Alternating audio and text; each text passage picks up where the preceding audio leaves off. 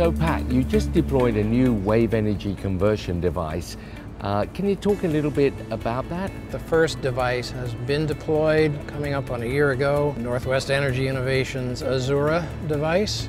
So that's been in the water for a while now at the shallowest of the 3 test berths. Just recently we have also deployed device number 2, which is from a Norwegian company called Fred Olsen. What's the difference between the Fred Olsen Lifesaver and the Azura? If you look at the 2 devices, they look nothing like each other. In a way, they are similar in that they are both what we call point absorbers, which is a buoy that through conversion of the motion of the ocean produces power. So where the difference is that the 2 companies are using very different approaches to how to convert that motion into electricity. Can you tell me how the Lifesaver actually works to generate electricity from the motion of the waves? With the Fred Olsen device, there are no hydraulics involved. What we call the power takeoffs, which are where the magic happens, where the motion is converted into electricity. Those are connected by cables to the seabed in the form of substantial anchors. So as the device moves in the ocean, the cables winch in and out, and the turning of that winch produces the electricity, and they actually have 3 of those on board the device for this test. These are prototype devices, experimental devices. They're pre-commercial devices. The main goal of the test site is to find out what needs to be improved in order to take the next step in the direction of commercial viability. It really is less about